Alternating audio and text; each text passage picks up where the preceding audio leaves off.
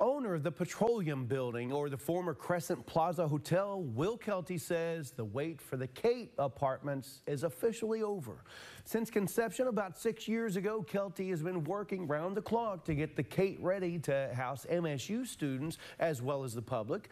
Leasing manager Chelsea Perkle says floor 5 will be a hotel concept for temporary living, while floors 6 through 10 will be apartments available to the public. She says she has 1 or 2 bedroom units available, which are being booked up pretty quickly. And with downtown getting its momentum back, she says now is just the perfect time to call downtown Wichita Falls home.